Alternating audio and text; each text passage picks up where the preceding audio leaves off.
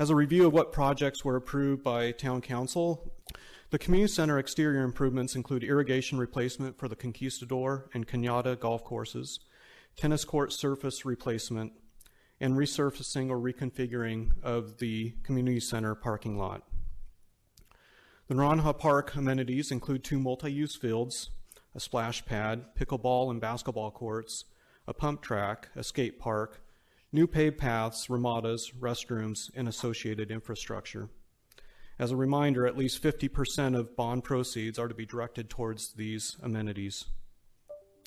Multi-use path connections include a path on La Cañada Drive between Lambert and Naranja, a path on Naranja Drive between La Cañada and the Naranja Park entrance, and a path connecting the CDO Wash to James D. Craig Park. So the question gets asked, why issue bonds for these projects? And the first reason is equity. We are all aware of situations when someone who pays into a project never gets the benefit of use of the project due to the individual moving away, passing away, etc. Bond financing aligns revenue received for repayment of the debt issued, so the real-time utilization of the project to the real-time utilization of the project.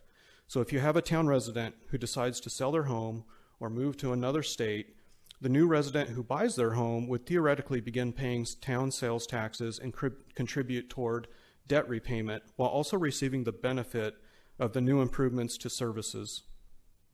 Secondly, there is a quicker disposition of projects. Bond financing allows the town to make desired improvements faster.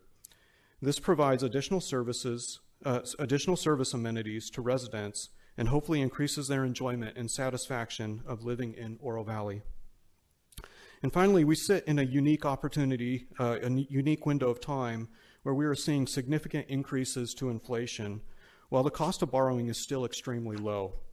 My next 2 slides illustrate the point, but basically inflation has not yet impacted borrowing rates, which provides both immediate and long-term savings to the town for the spread between inflation and the cost of capital. Certainly from a risk standpoint, the quicker the town can complete the desired projects, the more value, both economically and qualitatively, will be received by the town.